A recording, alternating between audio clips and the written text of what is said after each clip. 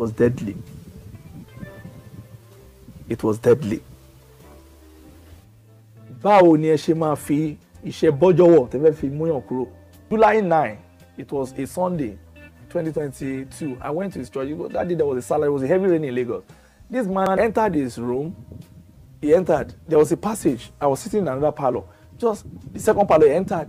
He took one guguru, this London guguru, it's inside sachet, green. From that passage, he threw it at me. And I grabbed it. He said, hey, Lord Jehovah, okay, fine. Then he went again inside. He came to the passage. He threw another one to me. He said, Fuya, where? Then he went back into the house again. He brought another one, threw it to me again. He said, 4 more. Ẹni fẹ́ ní tó fi agbára òkùnkùn pinlẹ̀, tó fi ẹ̀mí òkùnkùn pinlẹ̀ iṣẹ́ ìránṣẹ́, ìyà tó wà láàrin òkùnkùn àti ìmọ́lẹ̀. Type of trouble, anything interferes with my dad. There's always a way for him to get out of that situation and make it better for himself, even though it's not a good situation. So troubleshooting is the best way. If people know what that means, that's the best way I can describe my dad. Pastor, blogger, everybody, bí gbogbo ilẹ̀ Yorùbá ẹ̀ṣẹ̀ kẹ́nìkan máa sọ pé òun nìkan ni wòlíì, pé kò sí wòlíì kankan. Wọ́n ní wòlíì ẹyọ kan ló wà nínú Nàìjíríà. Orí rẹ̀ burú. Lóhun dẹ̀ ni. Aṣọṣẹ ẹ máa ṣàṣejẹ fáwọn èèyàn. Gbogbo làṣejẹ wà ní Bíbélì ẹ̀yìn wèrè. Iṣẹ́ nípa Abẹ́là. Not by the candle. Iṣẹ́ nípa 7 book of Moses. Or not by 7 book of Moses. Olú ìtàlẹ̀ ni. A prophet of God. Olú òkè ìtàlẹ̀. A prophet of God don't engage in estate agents. Orí kìdì gbìbí ikú mọ̀. The popularity he got from my name that brought him there. After living here, he went to Segun. Segun used all his life to lie. Segun is a perpetual liar. Prophet Segun. Oh, he's a liar. He even lie more than the private part under a woman. Ṣé bí àwọn tí bí Asabe ṣe ń fara nulẹ̀ bí láyé ọjọ́ yẹn? Asabe was rolling at the Tó ń sáré káàkiri bí headless chicken. He was rolling at the skaters here. Bí headless chicken. Bí adìẹ tí ò ní gbé. Èló ni ìyá tó bí Asabe fi jù mí? Ẹ̀rọ tí ìgbàdí máa ń bèèrè lọ́wọ́ nínú fídíò pé ṣé o fẹ́ ṣe politician? Gbogbo nǹkan máa ń ká ẹ lára ju ẹnu ṣọ́ọ̀ṣọ́ọ̀ṣọ́ọ̀ṣọ́. Ìṣe ẹ̀dá ṣe dúró jẹ́ ká má sọ pé the rise and the fall o. Tàbá ti sọ́mú tí tí ní kíkan sọ the rise and the fall. We tú ẹ báyìí. Kí ló ní náà? Tẹ́ mẹ̀háyà nílé lọ́rẹ́ǹtì. Ó ṣe journalist títí kò sí inú mọ́tò ló ń sùn.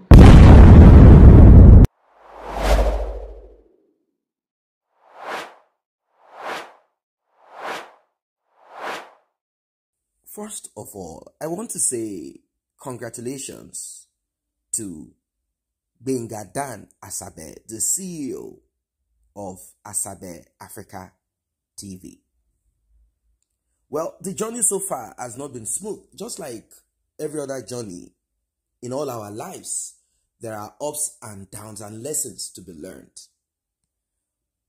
From the previews that you watched, you saw a self-acclaimed prophet, Tibetan, controversial. And you also saw another prophet. Well, I don't need to go to the story of how both prophets met, but I want to say a little bit about Dan Asabe, because Prophet Tibetan had mocked him back then. He said that Asabe lives in a rented apartment and that he's broke, he's poor. This person had worked for the prophet without being paid. Now, Gbenga did not ask me to say this. It is all out there. The prophet himself confirmed it. Himself. He confirmed it. And we listened to both of them. We listened to what they had to present. At the end of the day, we realized that Gbenga had done his job selflessly.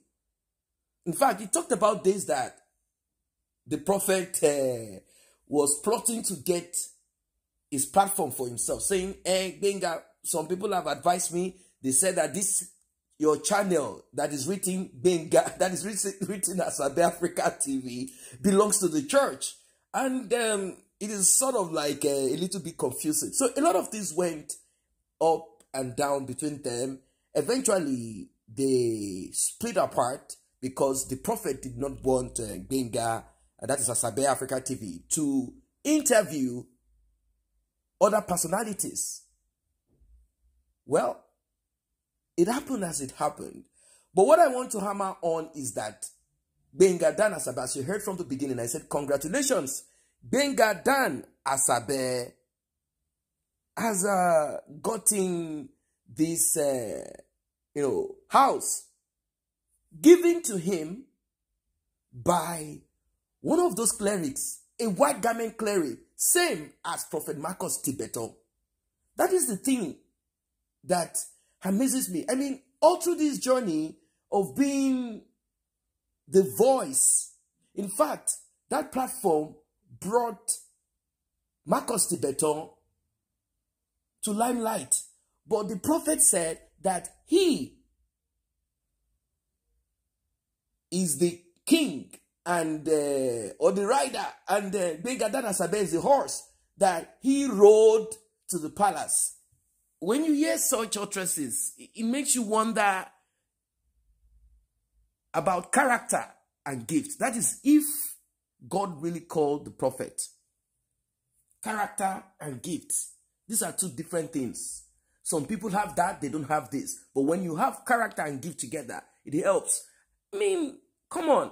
We all know that all through the journey of putting out content about the prophet, a lot of people in diaspora, particularly those in countries where the currency is, when you do the FX with Nigeria, the currency is very heavy.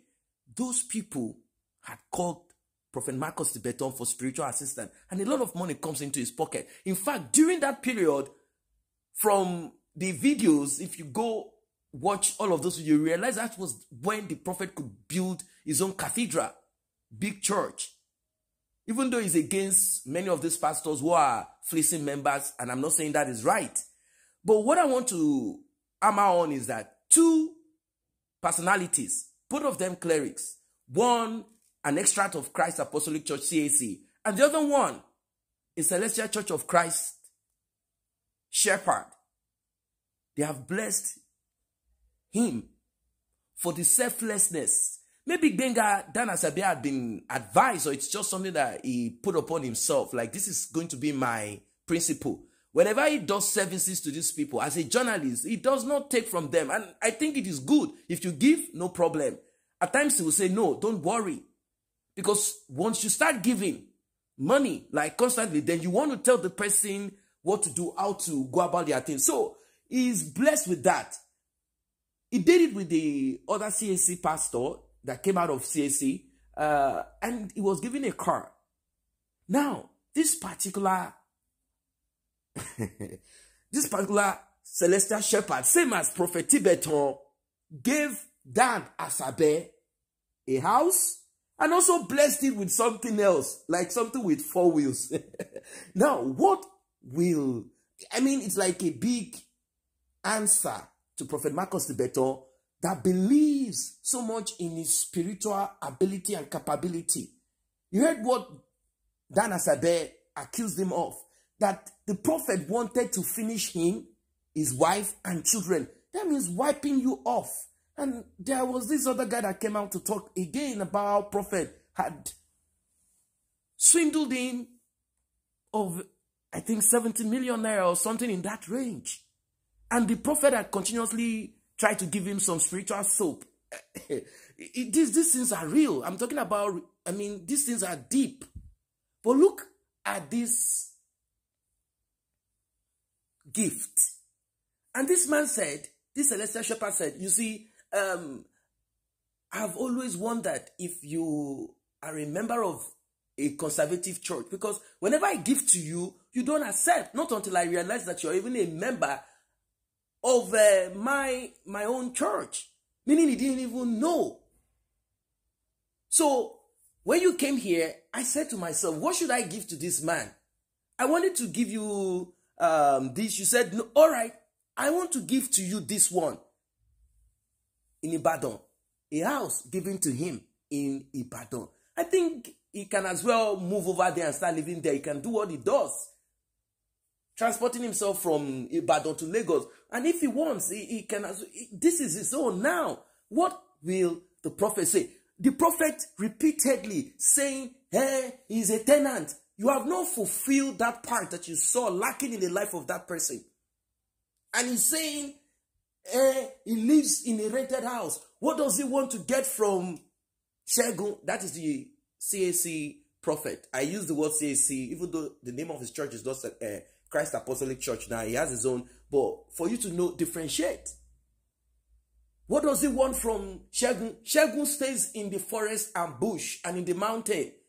He has no visa, meaning he has the visa. So it's like the prophet sells the idea of El Dorado, the idea of this, you are going abroad, don't worry, you're going to Texas, and all of that to whoever to lock them down. Just like how some pastors or prophets, when they want to capture you as a young person, they will say they have a vision and that they see you in the future being the governor of your state. So you need to be with them so they can guide you spiritually.